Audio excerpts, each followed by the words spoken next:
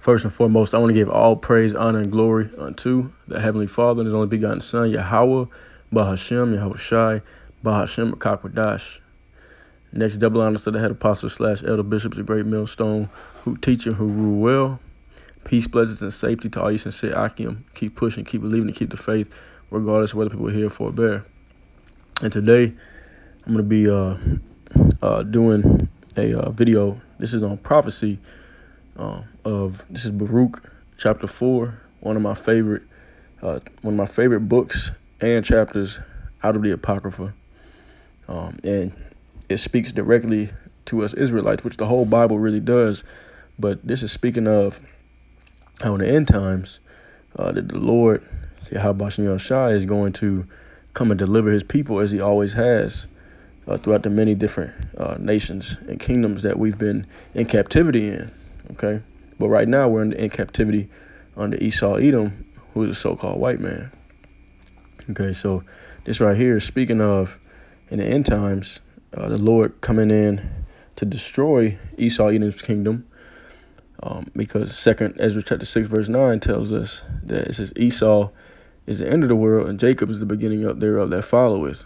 Okay, so here this is just a prophecy from the prophet Baruch, and I'm going to get right into it. So let's get started. Baruch chapter 4, verse 1. This is the book of the commandments of Yahweh, and the law that endureth forever. All they that keep it shall come to life, but such as leave it shall die. So only the elect, the elect is gonna keep the laws, statutes, commandments that are written in this book, which is the Bible.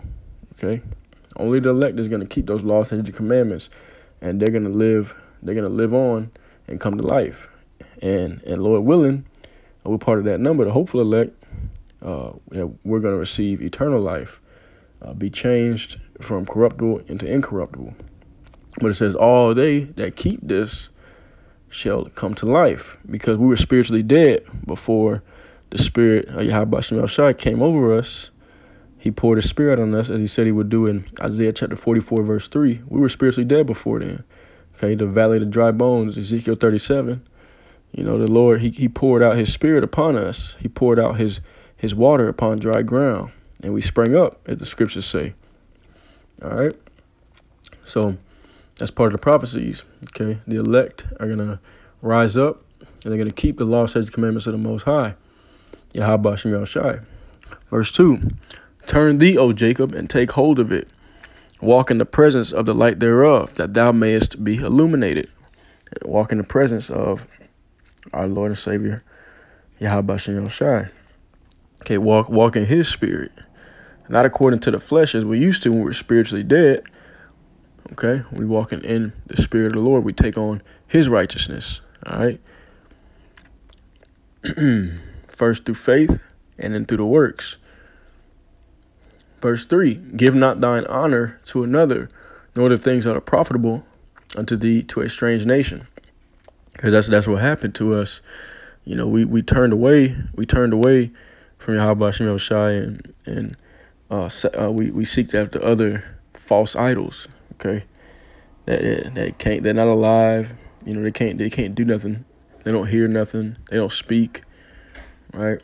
We serve these false idols of wood and of stone, as prophesied that we would. And like I said, in the last days, though, the Lord is having mercy on us, and He's waking us up back to our true heritage, who we truly are, which is the biblical Hebrew Israelites, so-called Negroes, Latinos, and Native American Indians. All right, so it says, give not thine honor to another, nor the things that are profitable unto thee to a strange nation. And what's profitable to us? These scriptures. Okay, Esau Edom has hijacked and bastardized the Israelite faith, okay, with the false Christian church. So you have a lot of these churches out here, man. They just teaching the Bible the way that Esau wants them to teach it, and of course Esau is not going to teach the prophecies. He's not going to teach that he is the wicked according to the Bible, okay, and it's not going to teach who he is. So all the information has been hidden. So a lot of our people, the 2/3, you know, even if they desire to seek after and serve Yahweh Shai, they're not doing it They're not doing it the correct way because they've been lied to and they've been blinded by the God of this world, which is the spiritual demon Satan and his physical counterpart Esau, Edom. So let's keep reading. O Israel, so-called Negroes, Latinos, and Native American Indians, happy are we, for the things that are pleasing unto Yahweh Shem Shai are made known unto us. And once again, man, we did not know these things, because the Lord had punished us. He took away the knowledge of himself. Right? So like I said, man, we was just lost out there because that's our power. All the nations of the world, they were just waiting for us to fall out of the glory and out of the light of Yahweh Shem Shai, because without that, we're nothing. Okay, the scriptures calls us like a worm. It says that we are as sheep going into the midst of wolves. Okay, so without the Heavenly Father, His only begotten Son, man, we're nothing. Okay, but happy are we, for things that are pleasing unto Yahweh are made known unto us. So, like I said, man, he brought it back into our knowledge. Okay, that's Him having mercy on us. Verse 5, be of good cheer, my people, the memorial of Israel. So who are the Lord's people? The memorial of Israel. The Lord said, be in good cheer, even though all hell breaking loose, man. Even though that sea hit about to come out. You know what I'm saying? It's going to be a physical famine of the word. World War III, folks going to be getting drafted. Jacob's trouble, all that stuff is fastly approaching. But the Heavenly Father is only begun saying, how about Shem Shai is telling us, be of good cheer, my people. Okay, so we ain't got to be stressing about nothing, man. We don't need to worry about the destruction of the wicked, but the salvation of the elect. That's what we got to keep our minds focused on, running our course. All right, and just endure to the end, because it tells us in the scriptures that he who endures to the end shall be saved. So that's what we got to focus on, man. Okay, and we got to focus on doing the work of the Lord, which is being out there on the highways and byways, bidding to the marriage, and helping to wake up the lost sheep, helping to bring them back to the flock, the lost sheep of the nation of Israel. That's who Yahweh Mashiach came back for. So let's see. Now it's going to go into our history. You were sold to the nations. All right. So let's talk about the chattel slavery, transatlantic slave trade. We're put on cargo slave ships and brought over here from our homeland into Babylon the Great, which is America, and it's ran by Esau. Okay, it's ran by Esau Edom, the so-called white man. And he was the one that brought us over here. Joel chapter 3, verse 6 says we were sold unto the Grecians. The Grecians are Edomites, the Greco-Roman Empire. All right. So it says we were sold unto the nations, not for our destruction, but because ye moved Yahweh Ba'ashem Shai to wrath. So once again, man, we went against our power, and he sent great wrath against us, sent great evil against us, as spoken of Jeremiah chapter 1. Talks about that. Okay. So all the prophets, they all seen this, man. They all seen the great evil come upon us. They all seen the destruction of our enemies that's about to come soon. Okay. So we weren't sold for our destruction, but because we moved the Most High to wrath, you were delivered unto the enemies. And who are our enemies? First and foremost, Esau, Edom, but then also these heathen nations, man. They want to see our downfall. They want to see us destroyed. They never wanted us to know that we are the biblical Hebrew Israelites. They never wanted us to know that, man. Because according to the prophecies, they're going to be possessed in the land for servants and handmaids, okay, in the land of the Lord. They're going to serve us soon come. We spent hundreds of years now serving them. All that's going to flip around. And Esau Edom's going to receive double portion of all that she's put and avenged herself on the children of Israel. That's all prophecy. Verse 7, for ye provoked him that made you by sacrificing unto devils and not unto Yahweh Ba'ashem Yahushai. So we, like I said, man, we worshiped the idols. Right? We did all kind of manner of evil, spiritual fornication, and adultery against our spiritual spouse, which is Yahweh Ba'ashem Yahushai. Okay, we had a covenant, we broke it. Right? We were married unto the Heavenly Father and His only begotten Son, and we broke that covenant. But once again, the Lord is having mercy upon us. Right? It says the Lord never changes. Malachi 3 and 6, I believe. For I am the Lord, I change not.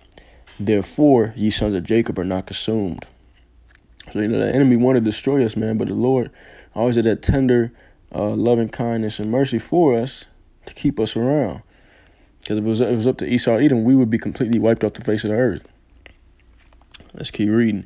You have forgotten the everlasting God, Yahweh Bashem Yahushai, that brought you up, and you have grieved Jerusalem that nursed you.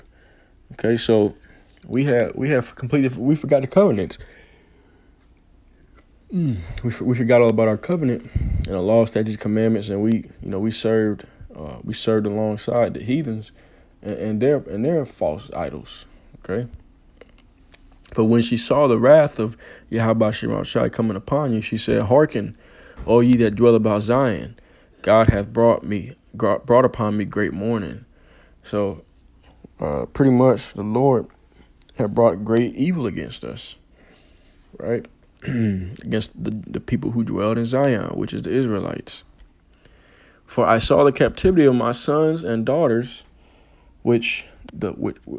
If I saw the captivity of my sons and daughters, which the everlasting brought upon them. Okay, so he's the one that put us into slavery. Okay, he's the one that sent that great evil against us. All right, the Christian church ain't gonna teach you that, but that's what happened. And the more that you read the prophecies, it's very apparent who is speaking of. There's no, this devil, man, he could tell you all day that you're not the children of Israel, but that's not what the prophecies say, man. The prophecies only fit us. The prophecies only fit us. Okay, I mean, down to the T. This Bible, man, is accurate. Okay, all the curses that we up under, it's all right here in the Bible, man. All the things that happen in our communities, in the streets, the ghettos, and the hoods of America, Babylon the Great, man. It's very obvious. You can see exactly who the children of Israel are just by looking at the curses. It says, "With joy did I nourish them, but sent them away with weeping and mourning," because there was a time, man, when we were on top. We were in power. You know what I'm saying? Time of King David, Solomon, right? We were in great glory at that time. Once again, though, because of our wickedness, the Lord, he sent great evil against us. He punished us. And even then, it says in the scriptures that he punished us less than our iniquities deserved.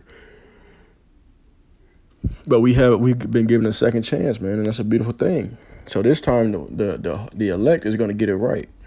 And we're going to make it into the kingdom. The everlasting kingdom, the final one. There ain't going to be no more heathen rulership, man. Ever. It's going to be a new heaven and a new earth, wherein dwells righteousness.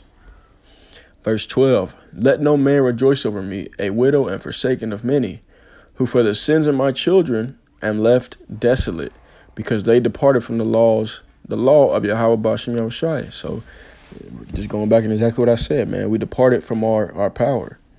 "They knew not his statutes, nor walked in the ways of his commandments, nor trod in the path of discipline in his righteousness." Okay?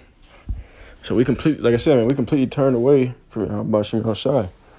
All right, we completely forgot his ways, completely forgot the law, statutes, commandments. All right?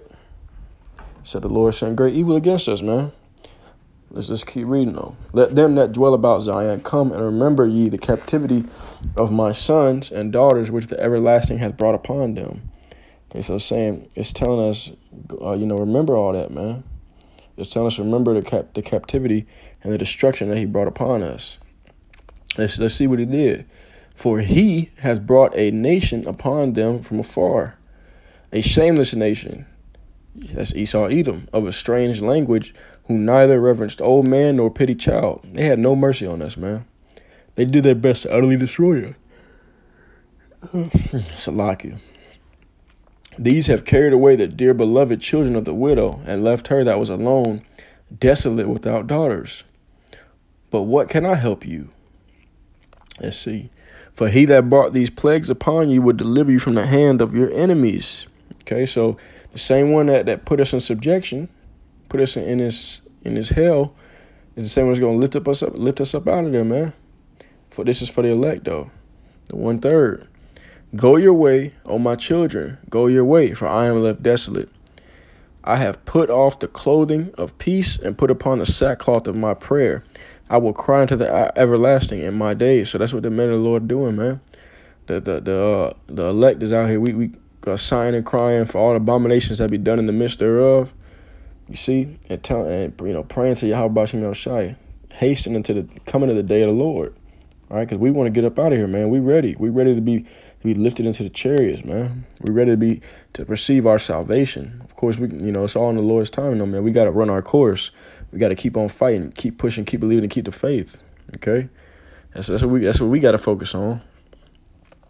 But let's see what it says. It says, "Be of good cheer, O my children. Cry unto the Lord, and He will deliver you from the power and the hand of the enemies." So we need to be of good cheer, man. It don't matter what Esau, Edom try to do to us. It don't matter what these heathen nations try to do to us. Yahweh Shem Shai tells us that He has our back, and He will never allow the righteous to be forsaken. Matter of fact, I just want to bring this out right quick. I just want to bring this out because that is one of my favorite verses right here. Okay, let's see.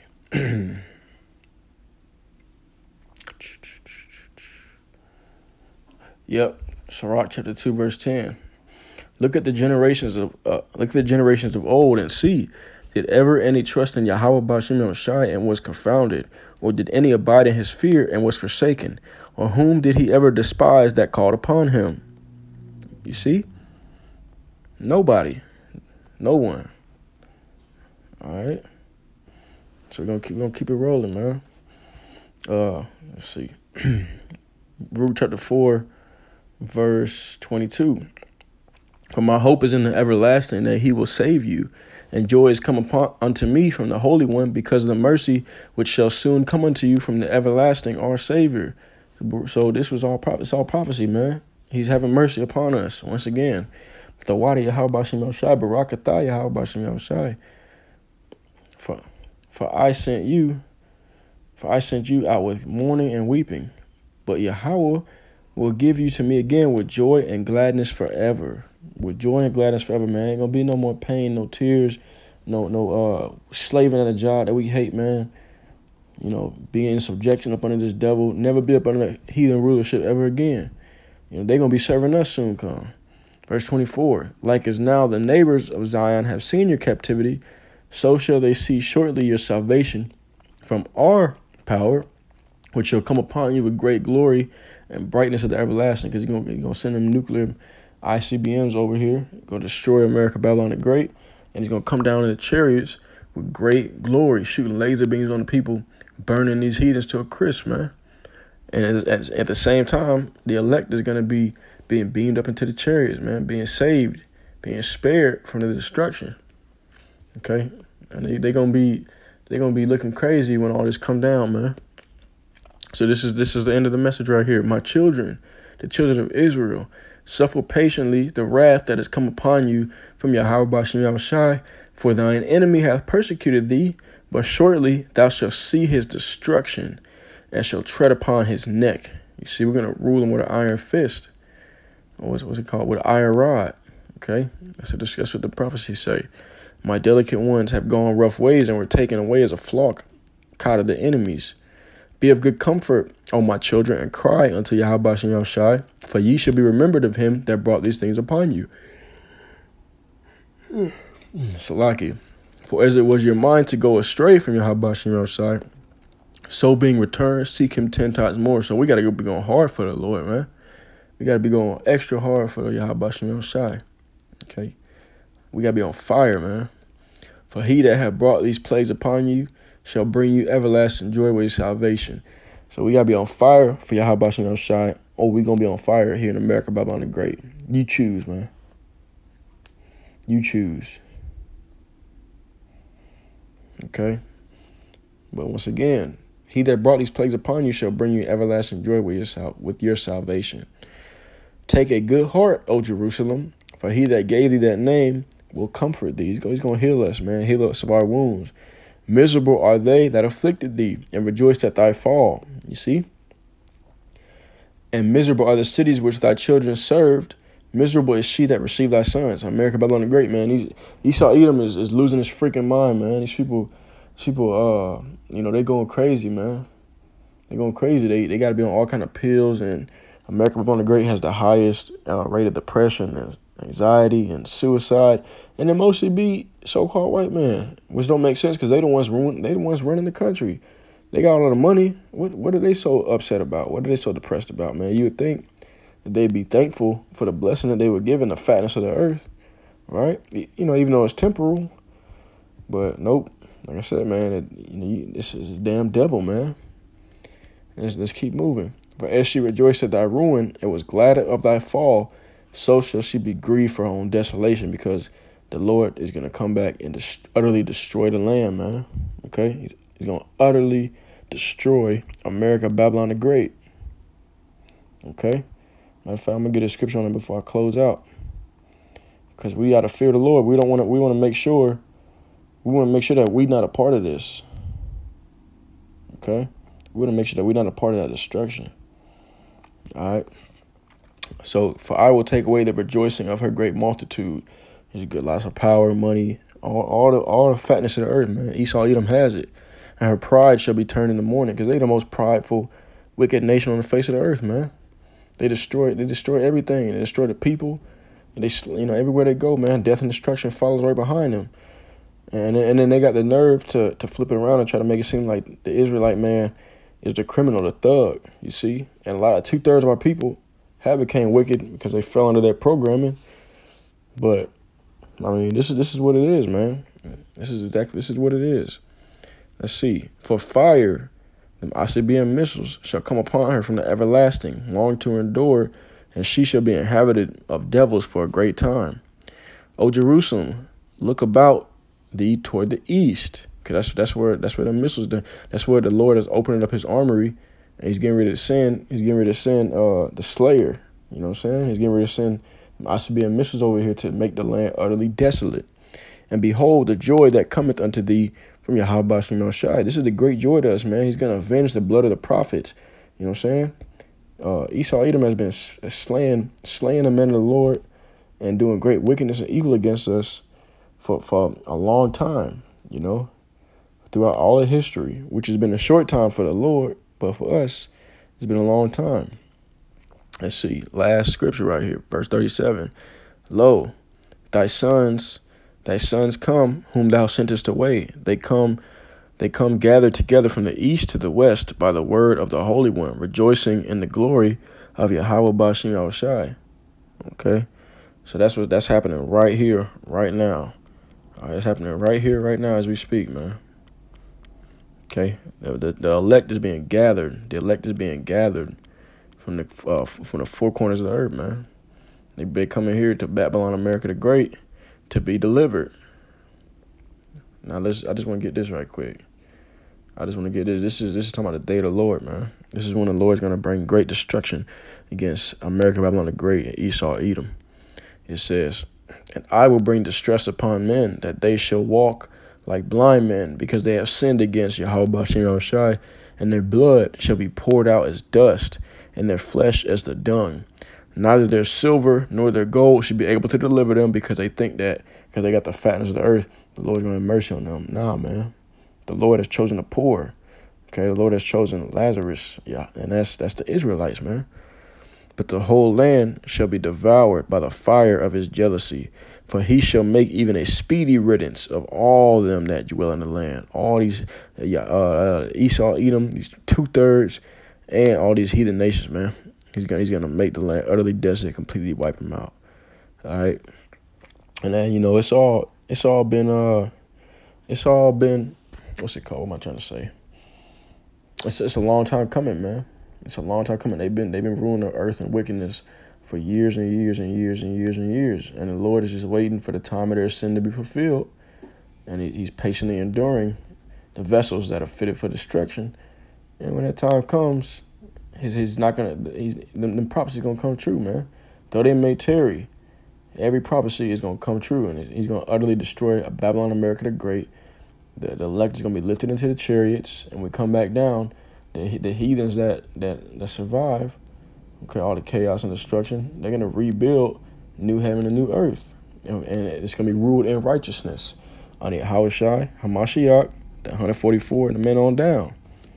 So, once again, man, Tawadi Yahweh, Tawadi Yahushai, Barakatha Yahweh, Barakatha Yahushai, for just giving us this blessed word, having mercy on us, man. But, man, that's it. That's it for today. Y'all, that's out there. Peace, blessings, and safety. Y'all sincere Akim. Keep pushing, keep believing, and keep the faith. regardless whether people are here for a bear. Shalom.